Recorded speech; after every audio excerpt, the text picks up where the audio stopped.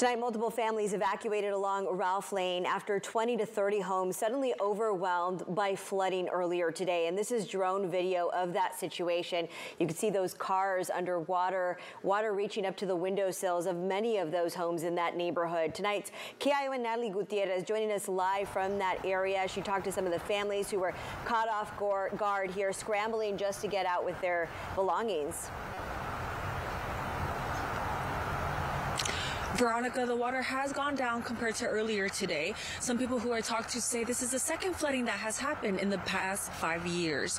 This video you see on screen shows Ralph Lane completely flooded. Some people who I talked to say they're worried because they do not have flood insurance. People say everything happened so fast and almost without warning. Yo estaba ahí atrás, pero fue en cuestión de unos... I was in the backyard and everything happened within 30 minutes. The water came down extremely fast.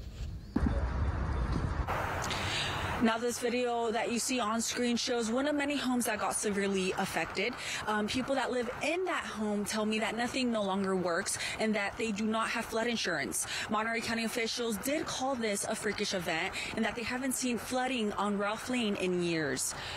Reporting live from Prunedale, Natalie Gutierrez, KION News Channel 46. Tough situation for those families tonight. Can't imagine what it's like to not have flood insurance and have to deal with that. The county says they are working right now on taking people out of Ralph Lane using MTS buses tonight.